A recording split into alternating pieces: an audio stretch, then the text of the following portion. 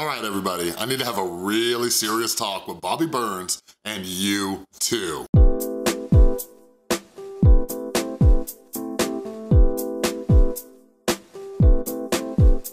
What is up, everybody? This is Chris from the Rewired Soul, where we talk about the problem, but focus on the solution. And if you're new to my channel is all about mental health, and what I like to do is pull different topics from the YouTube community to try to teach you how to improve your mental and emotional well-being. So if you're into that kind of stuff, make sure you subscribe and ring that notification bell because I make a ton of videos. And have the notification bell turned on because today, yes, today, I am announcing the winners of the Unfuck Your Adulting book giveaway, and it's very, very exciting. There is like some really exciting news in this video that I'm releasing later this afternoon, so please make sure that you stay tuned and watch. So everybody who entered, oh, you're gonna enjoy this giveaway, let me just tell you that. All right, so yeah, anyways, Bobby just did an interview on the channel, I don't even know how you say this guy's name, it's like NFKRZ or something. I think it's like something with the F word in it. I don't know, my girlfriend was telling me, but whatever, you know how it is.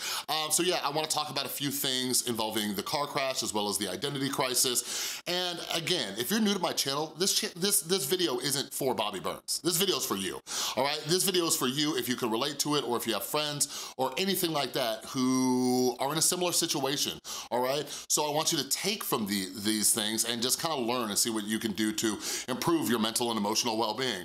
Anyways, I guess the first thing I'll just get out of the way real quick, like my overall thoughts of the interview Bobby Burns did with NFKRZ. That's fun to say. I'm probably not even saying it right. Anyways, the overall thought of it, like this interview was terrible. It was just awful. And it's no shade at NFKRZ, but just something I was talking to Tristan about is just, I respect that a lot of YouTubers are trying to like go out and like try new things, and it's just, you know, something that takes practice and experience. And, you know, even with Shane Dawson, we're kind of seeing how it takes him, you know, a while to kind of get into his own, you know? He went from the Tana Mojo series and Jeffree Star and Graveyard Girl and Jake Paul, and he's only getting better as time goes on. But anyways, I just don't think the interview was that good, but I do wanna touch on a couple things. So like the main focal point of this is going to be marijuana as well as the identity crisis issue that a lot of people are wondering about and what happened to Bobby, and I have some explanations for that. But first, let's talk about the marijuana issue. So actually, right before I sat down and recorded this video, I actually got a comment, and I was like, oh, hey, I'm actually gonna talk about this in the video, and then I'm like, oh, hey, I'm gonna use your comment in my video. So this is from my Please Stop Enabling Bobby Burns video, and here's the comment from Kristen Craig. It says, I really love the work that you are doing and your message. You are observant and uplifting. Thank you. I understand the context of your perspectives because you are a recovering addict. I get it. That being said, I hate that it feels as if this video is demonizing cannabis.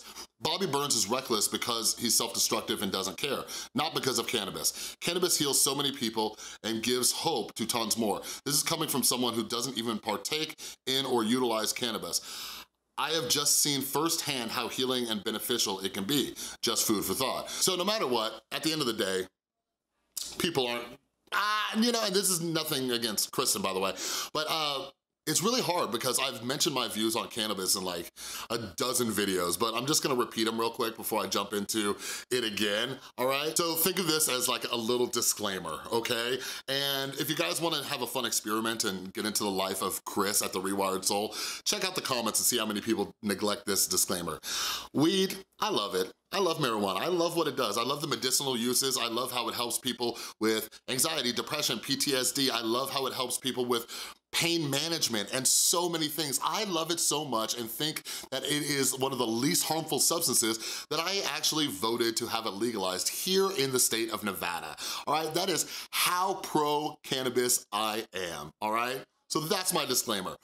But like I say with everything, like here's the thing, like you guys, come on, like you could be pro-cannabis, but you don't have to lie to yourself.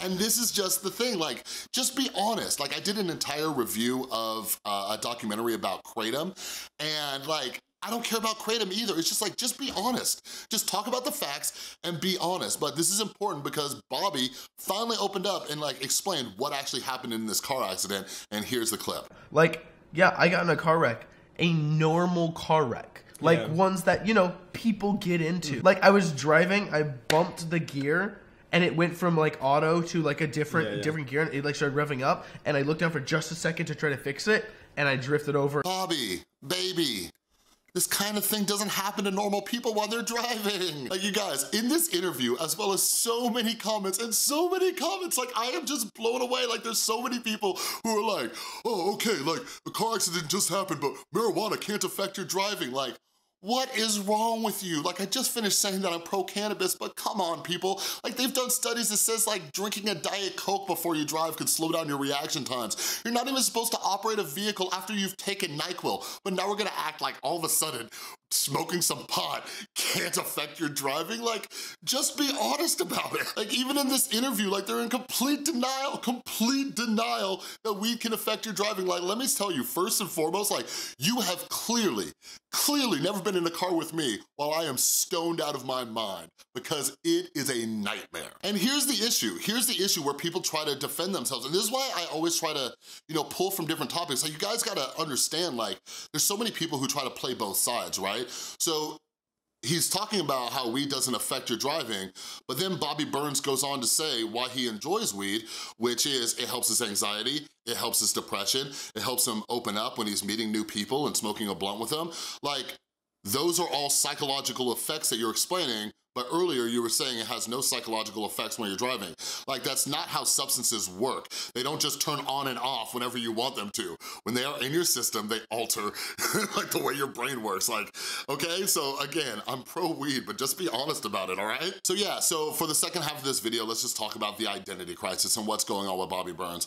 Like, you know, the interview wasn't totally awful. Like, I'm sure, and the only reason I said that is because there was a lot of questions that I seen were like, I feel like were dodged, I feel like it wasn't a, you know, objective interview, but they did talk about a lot of things that people are curious about. And here's the thing, you guys, like, I have no ill will towards Bobby Burns. Bobby Burns is an amazing creator.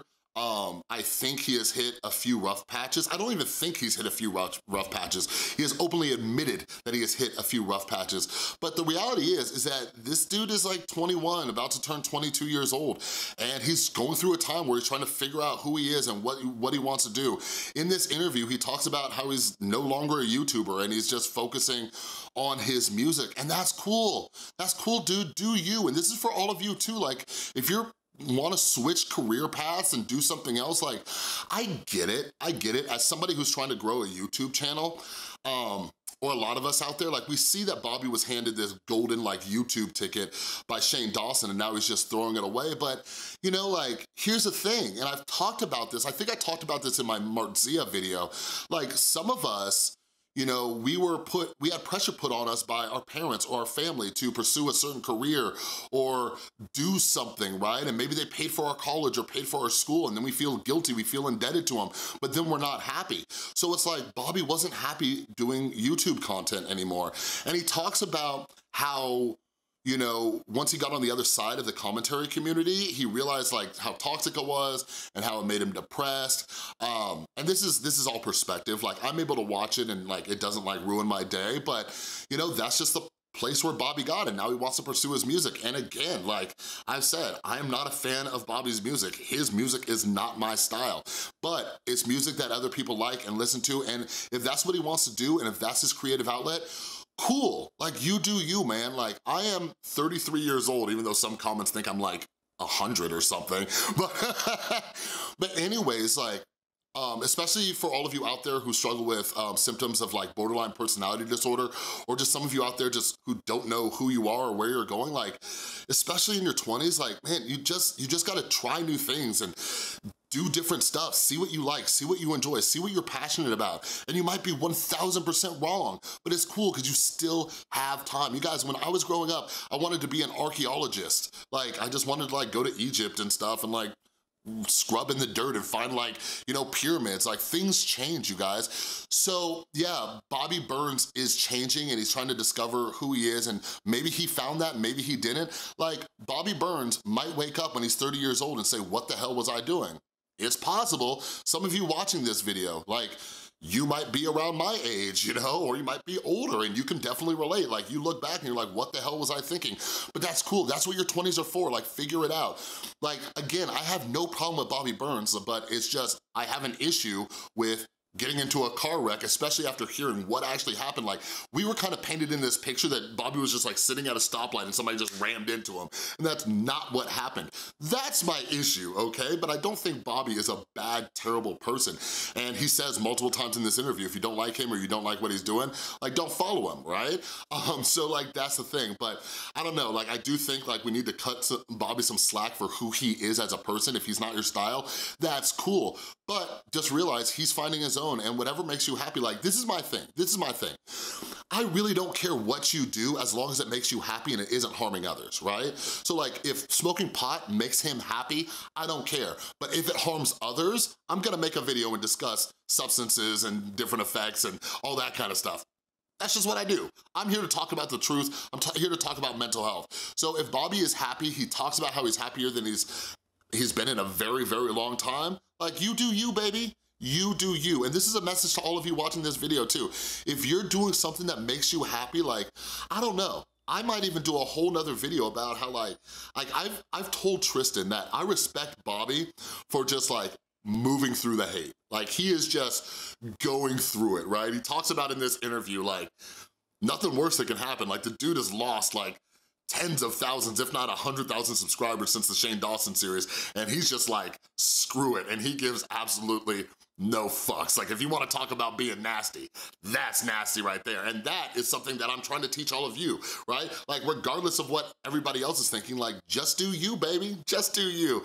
Okay, so anyways, those are my thoughts, and I wanna hear from you down in the comments below. Like, did you go through a time where, or like looking back, like, even if you're like young, even if you're like Bobby's age, 21, 22, 23, like, do you look back at what you wanted to do or what you wanted to be when you were like 13, 14 years old? All of you who are my age and older, do you look back at your 20s and see that you were like trying different things and like you had certain likes and dislikes and now that's changed? Like, let's have a conversation down below, okay?